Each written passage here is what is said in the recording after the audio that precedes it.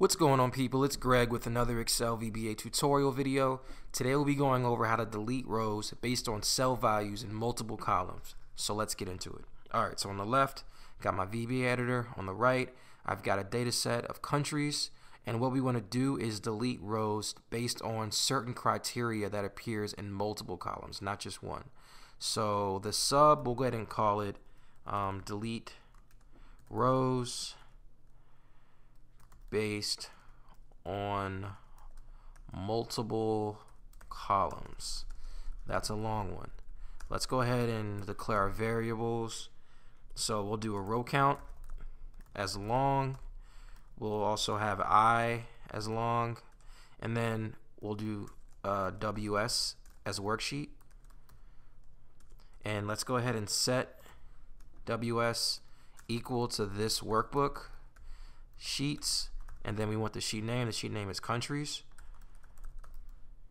Alright, so now in case you're accessing this macro from like a different sheet, you'll want to go ahead and activate this sheet first before we count the rows so you don't run into any issues.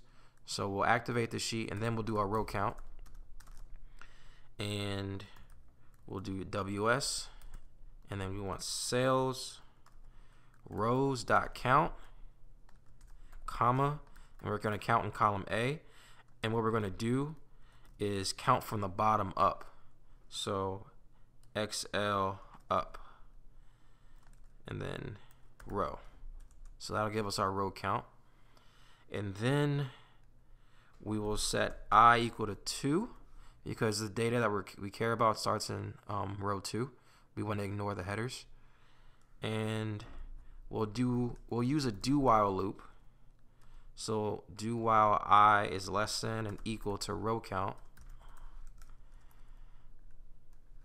and then we'll end our loop there. And inside of the loop, we'll set our criteria. So let's say if cells I, since we're moving down the rows, our next comma, so then our next parameter is going to be the distance, so to the right. So let's look for if cells I, and let's go to column F. So is that 6? So F is the 6th letter of the alphabet. So I6, if that equals blank, then we'll delete the entire row. But we want to also look for other columns. So we can do an underscore, go to the next line, and we're going to say or cells, let's say J, what is this, 7, 8, 9, 10. So it'll be I10 is equal to blank. And then let's do something else. So let's say or if, let's go with E. So that's going to be 5. So I5 is greater than 10,000. If any of those conditions are true, then that particular row set by I, because as we're moving through the loop, I will iterate and continue to increase and we'll reach the bottom. So if any of these conditions are true in these particular columns, we'll delete that entire row. So we want to do EntireRow.Delete. And then something that we're going to run into is that we're going to need to subtract I, because when you delete a row, that moves your rows up. So you want to be able to do, say for instance, row 6 over again. So we're going to have to do I equals I minus 1.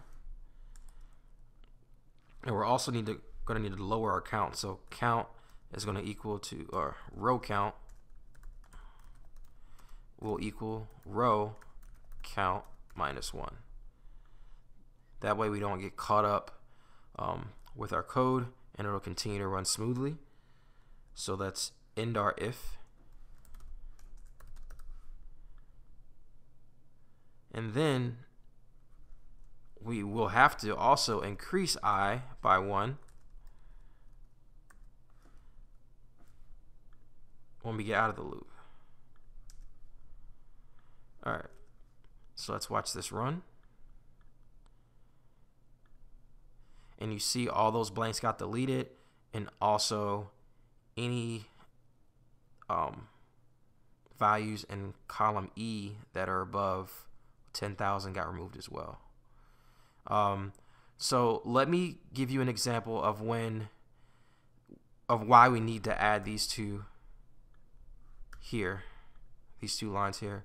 So say we have 3 blanks, right? And we don't subtract I. What's going to happen is one of those blanks is going to get skipped. So we're going to have to subtract I when that happens in order to prevent that. So now if I do 3 blanks again, they'll all get removed. See that?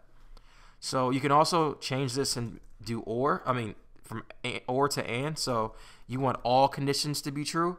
So say let's change. So let's say let's make this work. So we'll do a blank here in column 6 or F, and then also 10, which is J. We'll do a blank here, and then we will make this above 10,000. I don't know what this is. Let's get rid of that. Sorry about that. All right. So we expect this row to get deleted because all 3 of these are true. See that? Cool. So yeah, that's all I have for today. Thank you so much for watching. Make sure to like, comment, subscribe. Have a good one.